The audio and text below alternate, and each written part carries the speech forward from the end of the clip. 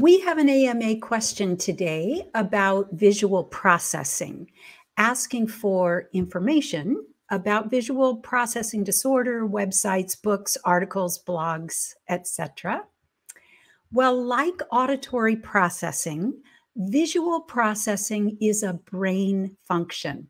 It's not the same as your eyesight. It's how your brain perceives and thinks about the information that comes in through the eyes, allowing us to make sense of the world and move through it intelligently.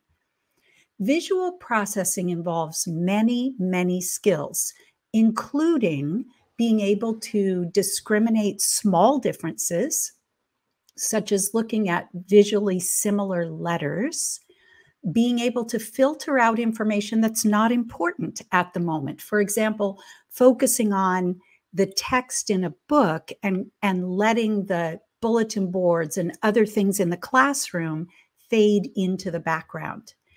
And visual memory, the ability to immediately recall what you have just seen, such as previous words in the sentence that you're reading. There are a couple of articles on the optometrist.org website that give you a really nice introduction to visual processing and the various skills that visual information processing encompasses. If your child is struggling with reading, math, or navigating their space without bumping into things, they may be experiencing difficulty with visual processing. But remember, this doesn't have to be a lifelong challenge. Through targeted cognitive training, the brain can rewire itself to process information more effectively.